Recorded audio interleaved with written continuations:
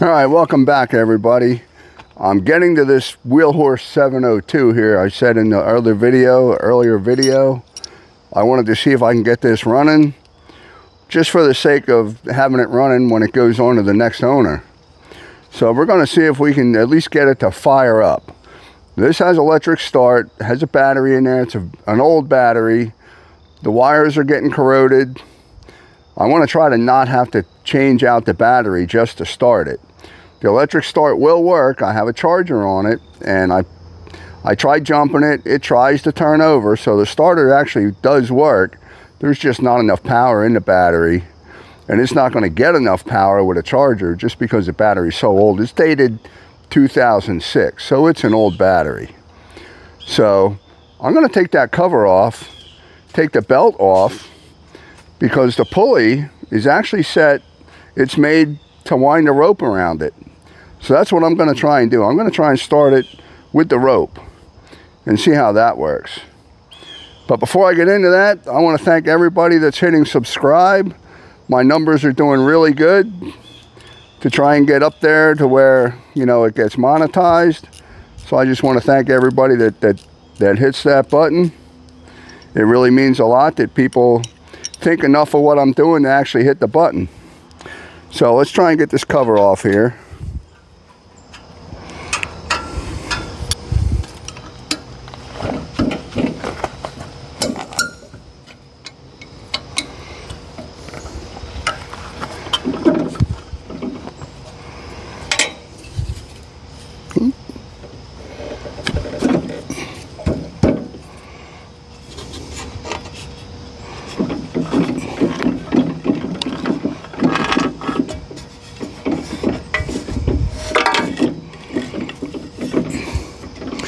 Well, I hear something inside there. Hopefully it's just acorns.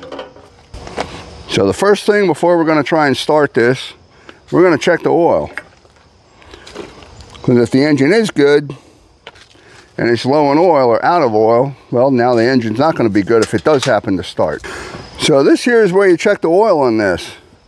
And with this being the modern engine that it is, there should be a dipstick on the bottom of this plug.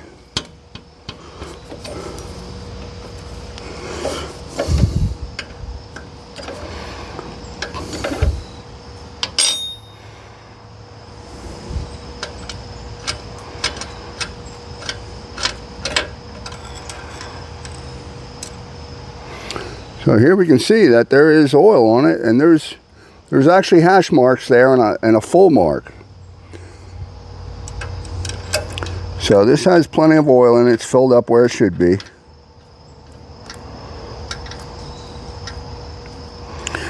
And this goes right into the crankcase. This doesn't go into a tube that fills up with oil when you turn the engine over like a lot of the newer engines. You turn them over, you pump oil up into that tube. You don't get an accurate reading if you don't clean it off. This is right in the crankcase.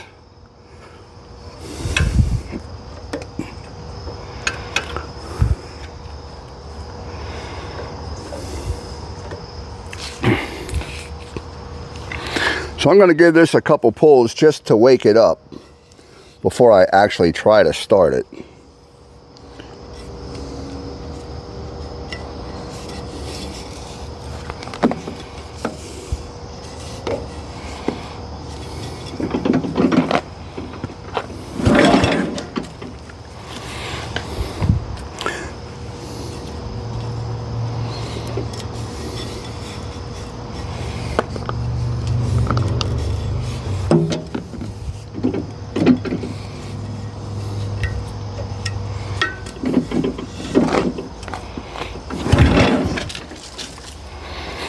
Well, I heard a little bit of compression come out the exhaust that time.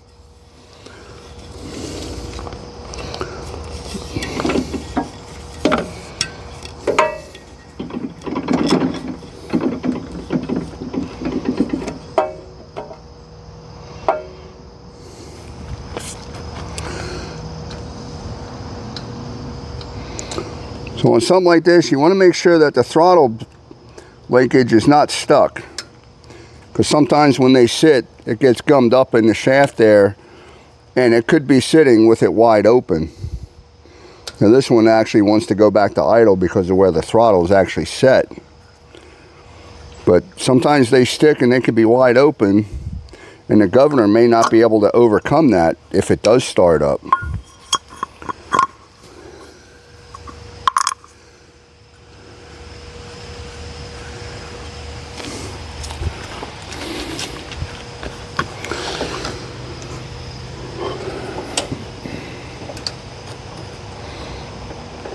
Alright, so that one's the throttle, that's working.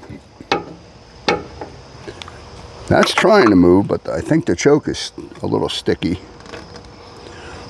because there is some residue in the end of the carburetor there.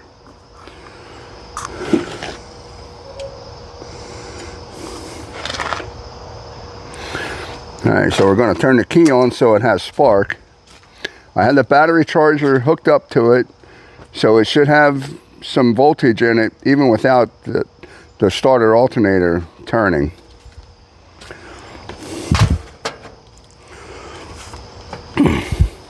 Or that's probably a starter generator, really. At least in cars, alternators were not very common at this point. Not till closer to the mid-60s. So let's see what happens here.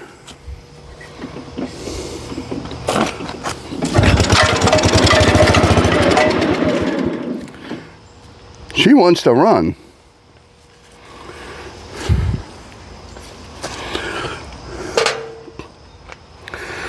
So now at this point, we know that it has spark because it fired up. We know it has compression. The valves are opening and closing. It started up and it sounded good. There's something rattling in there. I'm sure everybody heard that. But I really think that's something that an outside visitor carried inside the engine.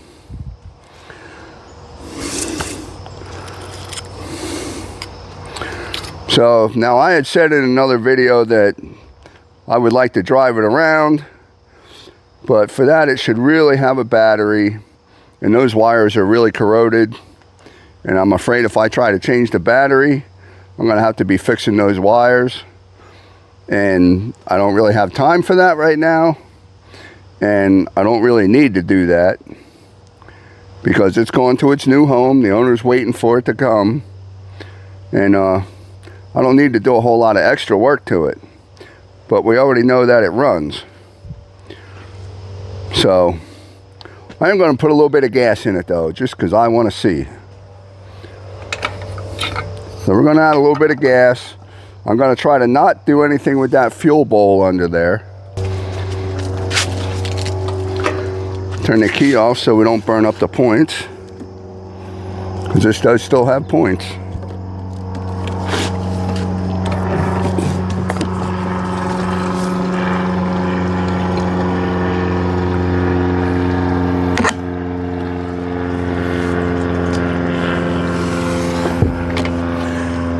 Just enough to cover the bottom of the gas tank, that's all we need. And there's air bubbles coming up through there. So that means the gas should be going somewhere. This does have a little fuel pump right there. So that's one more thing that may need work. You know, there's going to be a diaphragm in there that possibly could be dried out. Right here above the fuel bowl is a shutoff, and it's open anyway. Huh. This may be what was making the noise in there.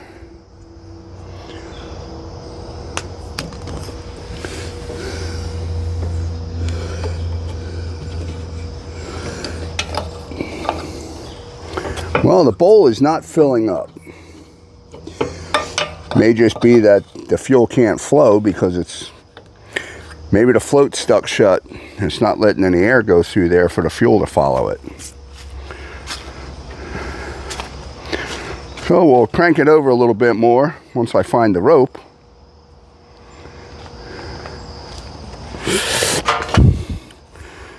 See if we can suck some of that fuel in here. And turn the key back on.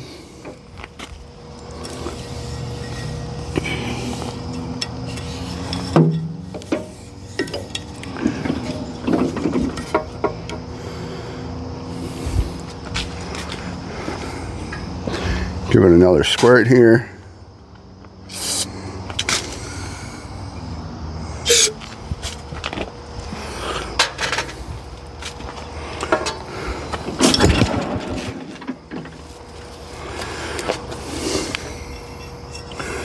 As soon as it started turning.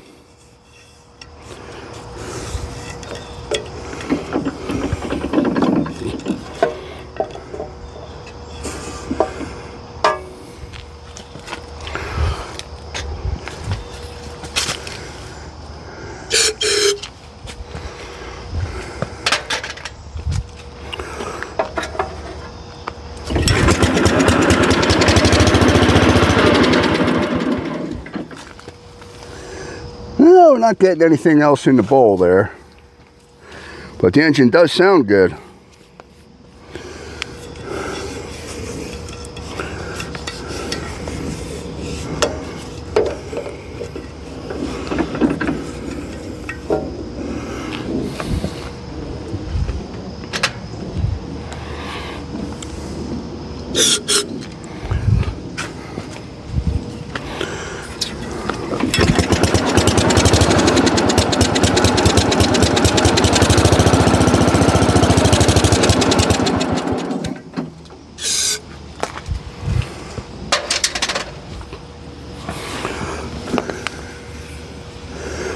Well, it doesn't look like it's going to run on its own. Either the fuel line is clogged up back there, or the fuel pump is just not working.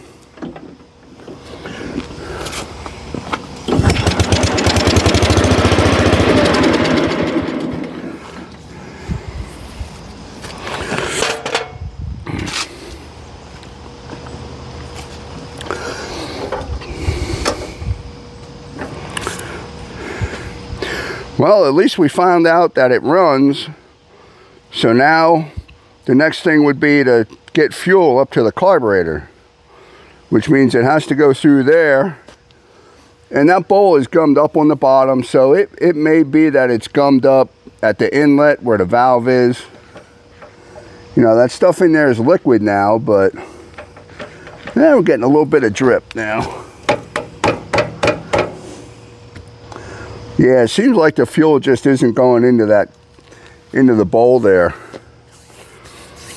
But yeah, the next step would be to get the fuel to get up to the pump. Probably the pump is bad from sitting. The diaphragm probably is not good. You know, then you would check the carburetor. I'm not going to take the carburetor apart.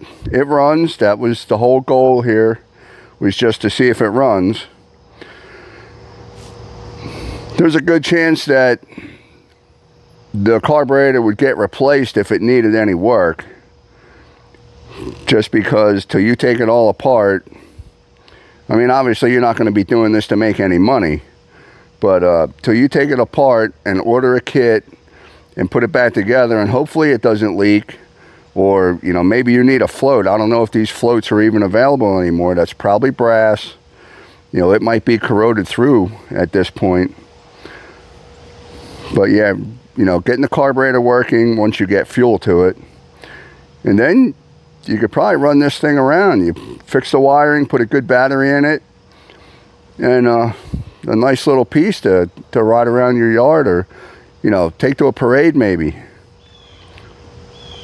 But this here is basically, you know, how I go about seeing if something's going to run. You don't need the carburetor does not need to function for it to run, or even to start. You don't need a carburetor to start it. The only thing you need the carburetor to do is to control that throttle plate so that you don't get too much fuel and air and have it run away. That's the only thing the carburetor needs to do to see if the engine will run. You know, that's one of the last things you want to worry about, because if there's something else keeping the engine from running, you know, then you need to figure out what that is. Mechanically, it could be valves, or a cam could be bad. So, you know, there's no need to waste your time rebuilding the carburetor before you know if the thing's going to even run. You know, because the carburetor is not that hard, even if you have to just replace it. You know, but you want to try to make sure that you're going to be able to get to the end before you do too much work to it. So, you know, as you saw, just because this had means for a pull rope, I didn't need to worry about the starter working. I didn't need to put a battery in it, although I have a battery ready. But I saw these little cutouts through the cover, and I'm like, I'm just going to pull it. So, you know, so now we know what it needs to run. We need to get gas up here. Then we worry about the carburetor. But the guy it's going to, that's going to be his little project. He's really looking forward to getting this without it even running. But now, you know, he knows that the engine's good. It has spark. The points are working. The coil is good. This here will work to turn it over if it has enough power going to it. You know, based on the condition of the rest of this, you know, this voltage regulator probably works. You know, the whole machine is in pretty good shape. So I'm going to put it back together the way it was, put the hood back on it. It's going to go on its merry way to its new owner, and everybody's going to be happy. So if you like these kinds of videos, like I always say, you know, hit like, and, you know, if it's valuable enough to you, you know, a subscribe would be really nice. So we'll see you guys in the next video.